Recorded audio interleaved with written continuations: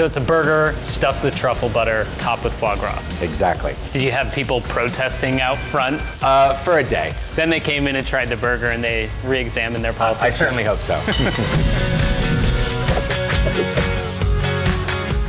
Chef Kris at Terrine, tell me a little bit more about what Terrine is. Terrine is a California brasserie. We're using a lot of classic French ideas, old school sauces, but we're kind of reinvigorating them. We've got some amazing pâtés and charcuterie, and then we're using, you know, kind of that great California produce everyone's come to love. What I love when I come to this restaurant, it's just like hearty, great food, and that's what you've done with this dish, this insane burger that you guys serve. Thank you. What goes into this burger? I'm an In-N-Out lover, like many people. So we've got In-N-Out onions, as we call them. So we dice our onions, we hit them on a hot griddle, still want the texture. I even want a little bit of the char that comes off of that.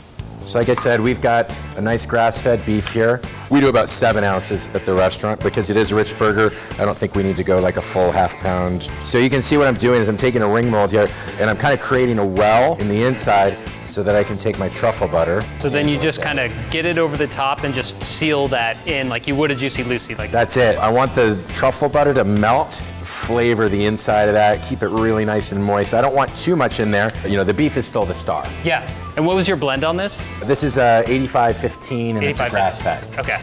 Our onions are starting to look pretty great here. Yeah. You know? The impatient man's onions. Exactly. Good amount of salt. You know, if it's under seasoned, then you're gonna kind of lose that kind of really beautiful beefiness. The porcini powder is gonna get attached to the surface. Slide it in. What made you think of putting the foie gras on it? You know, the idea was to kind of create a heightened, elevated burger and to kind of bring these luxury ingredients in order to elevate it, you know, one step further. It made sense to us. So, like, you have a burger this thick, but you also have the butter inside. How long per side do you want to do? 3 minutes is probably going to be plenty. Okay. I'm just going to start piling on these onions. Perfect. Now I've got some beautiful truffle cheese. I'm gonna throw right on top of that. So while this is cooking, we're gonna let it kind of start to melt and then we'll finish it in our cheese melter when it's ready to come out. And we're gonna pop this back into our cheese melter. At home, you could use an oven broiler. While we do that, I'm gonna get my bun cut in half and I wanna put it right into the pan where the burger is because I want it to toast where all those drippings are coming off of. We don't want any good fat to go to waste here. Exactly. We're gonna start with our sage aioli right on the bottom. It's literally lemon juice, garlic, grapeseed oil, and sage chopped into it. A couple pieces of our concentrated tomatoes, and we just took some tomatoes, salt and thyme, and put them in a 200-degree oven for about an hour and a half. Now I'm gonna take my frisee. While our burger cooked, we allowed it to kind of rest a little bit. We really wanted all that moisture to stay into our burger. We're gonna take our crispy shallots, and then of course, the money shot, putting that foie gras on it. It's pretty great.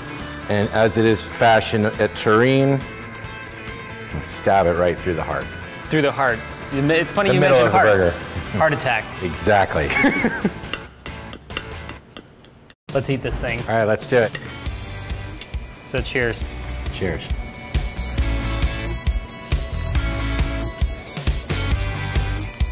It's messy, but there is so much flavor in this burger.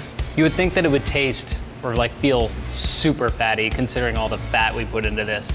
Yeah, but some of the, you know, the whole idea is balance. Healthy amounts of frisee to kind of, you know, temper that, give you fresh greens, brightness, crispness. So the porcini powder, or you're just getting that umami, that full mouth flavor. It's just kind of like hitting everything. Yeah, I mean, the idea with the food at Terrine is to be full of flavor, but not necessarily to be, you know, so much that you can't eat it. If you could serve this to one person, who would you want to serve this burger to? I think I'm going to go ahead and say President Obama. He's had a stressful time in office. He deserves to treat himself to something. He likes good food. Which will be a part of the sauce for the sticky rice. Let that simmer for about 30 minutes, 30 to 40 minutes depending. When it's right, the milk itself should be nice, saucy, thick, and the mango should be nice and soft. It's been about 20 minutes.